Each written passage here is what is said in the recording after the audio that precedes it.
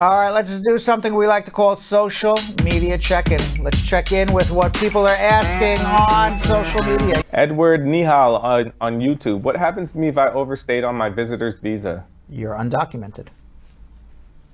Kayla Drake's on Facebook. How can I become a permanent resident in the U.S.? By magic. Sandra Leslie on Facebook. I mean, it's like a book that's 5,000 pages long on how to become a permanent resident.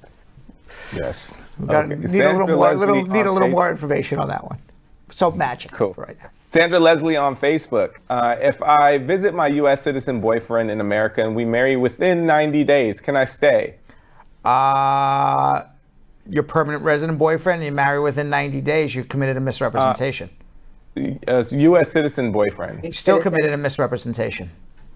You can't come for visiting for purposes of marrying.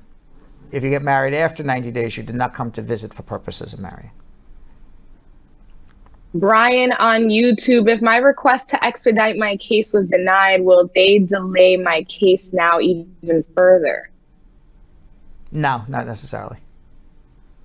Charles Williams on YouTube. I'm Liberian and entered the U.S. in 2015. I was rejected for a LRIF under the Trump administration. But since President Biden just passed the TPS, can I now benefit from these programs? Yes.